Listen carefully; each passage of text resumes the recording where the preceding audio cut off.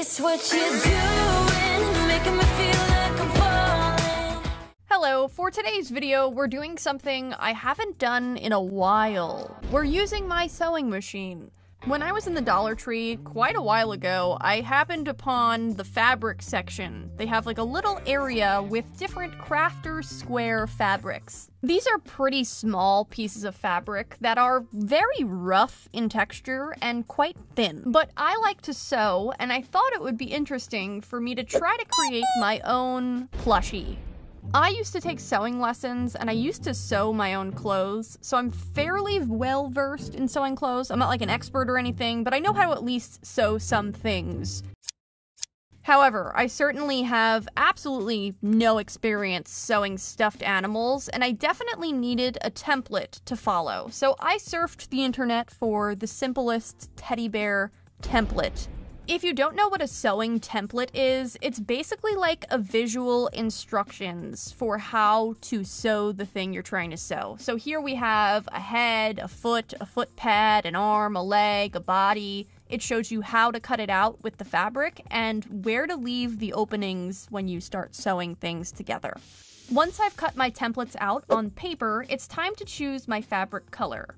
I decided to go with this light pink fabric color. It's already opened, but also because I actually only had one sewing thread on hand. Typically people will get an exact match for their fabric with their thread, but I decided I was going to intentionally show the hot pink anyway, so I thought this was good. I spaced out my paper templates, took out my safety pins, and pinned the templates in place. The reason I'm pinning the templates in place is because I'm going to be cutting the fabric out in those shapes, and I don't want the paper moving all around and messing up what I'm cutting. And now we're ready to cut the fabric out in those shapes. You'll notice on each of the template pieces, it says a count on them. For example, this one says arm, cut 2 pairs. This one is layered with 2, so that's 1 pair, and now we need to cut out a second pair. Since there's 2 pairs of 2, there will be 4 pieces of arm fabric. For the body, it only says cut 1 pair, which means there will only be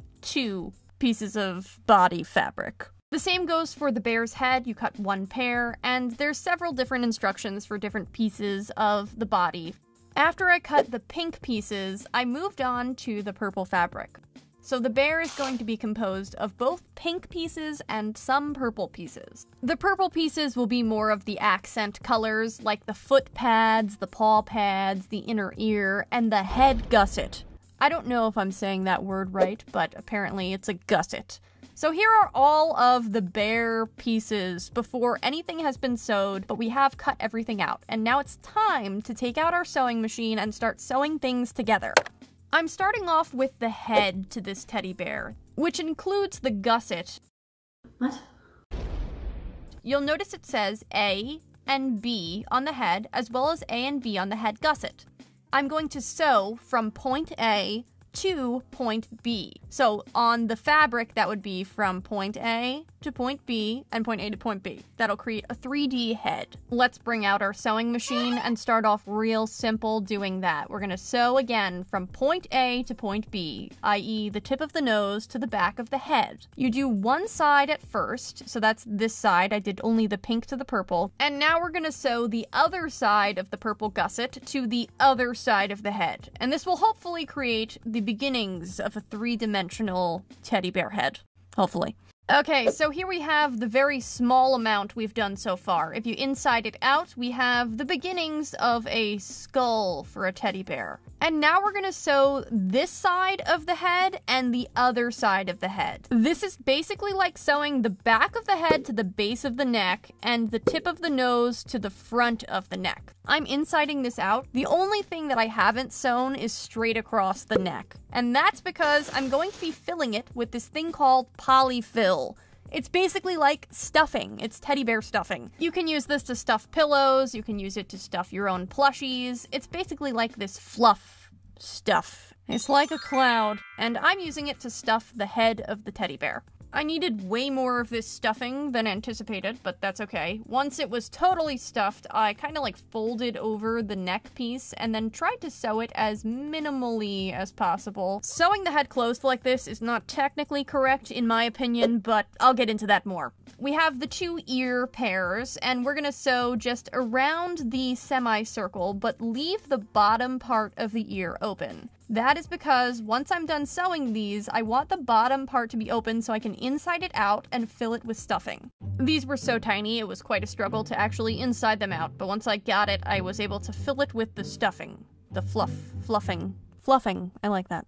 The instructions again gave me the same method of closing the ears, where you actually see the seam line. I prefer things to be more seamless than that, but oh well. So I have the front and the back for the body pair. I'm sewing around the semicircle and leaving the neck part open. That lever I'm pulling right there, that makes the stitch go backwards, and that'll actually help hold the stitch in place better. I insided out the body and then stuffed it with so much stuffing, oh my gosh.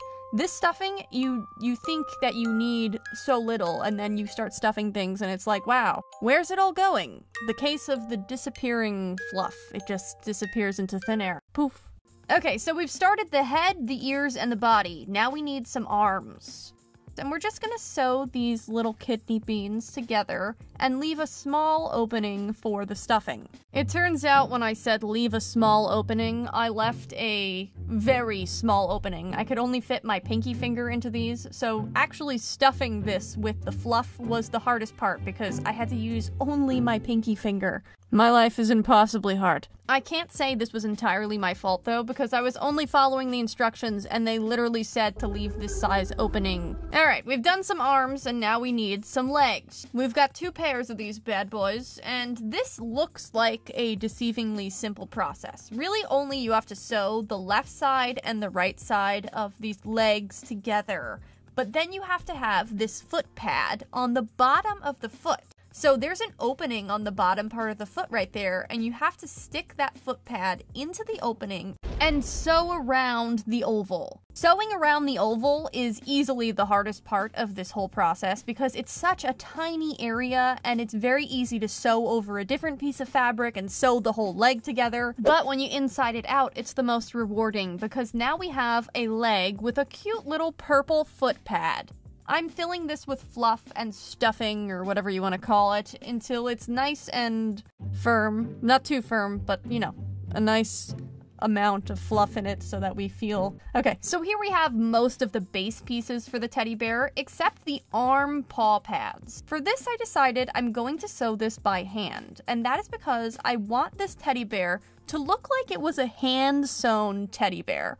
And what I mean by that is I want to be able to see these hot pink stitches on the teddy bear in certain places. For example, on the arm, there's a paw pad, and I want to be able to see the pink stitching that goes around the outside of this purple paw pad. Part of the reason I decided to do this is because it's kind of inevitable with this type of teddy bear that you're going to see the stitching. And that's mostly because of my fabric choice. If I had used a teddy bear fabric that was actually furry, they literally sell fabric that looks like teddy bear fur. You wouldn't have this problem because I could make all the stitches in the world and you wouldn't really see them because you would just see the fur. But with this type of fabric, you're really gonna see the stitches no matter what you do. So I thought it would be more fun to make the stitches part of the aesthetic and really embrace it. The template I have actually didn't come with any type of ear pad. I don't know what that's actually called, but you know, the inner part of the ear when it has a different color. I thought it would be cute. You know what?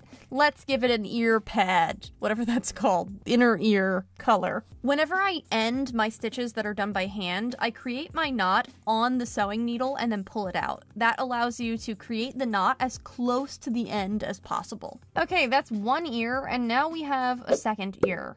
And now it's time to give our teddy bear a face. I did kind of like a semicircle at first and then tried to fill it in and make a full circle. This took a little bit of time, probably longer than it would have if I used some embroidery thread, but I got a circle shape and I did that same thing to the other side of the face.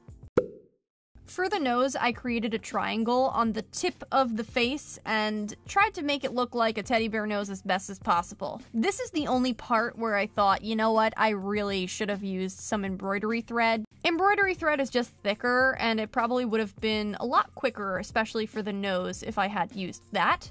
I gave this teddy bear a nice, cute little smile, as well as some eyebrows. I'm honestly not the best at embroidery skills, but I tried my best to create a semicircle for the eyebrows, and I think I did an okay job. Okay, now we finally have all of the pieces for our teddy bear, and it's finally time to sew it all together. And this actually took quite a while to sew all of the limbs on because I had to do 2 layers to make sure everything was nice and secure.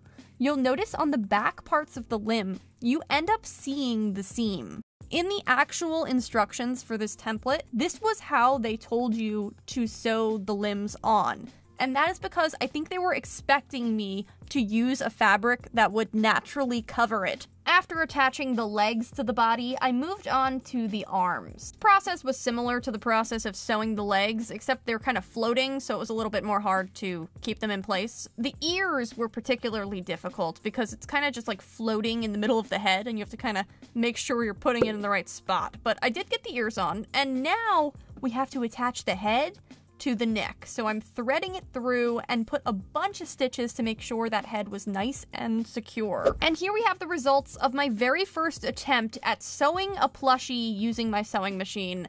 I feel like the head looks a little bit thin for a teddy bear, and it kind of looks more like a mouse, I will say that. I do appreciate the aesthetic of showing the seams, but in the future, I would like to actually go to a craft store and buy some fabric that has some fur and see what kind of plushie I can make with that. If you want to see more videos of me sewing, I actually do have quite a few videos of me sewing clothes, which I actually enjoy and might start doing again. Thank you guys so much for watching, and I'll see you next week for another video. Bye!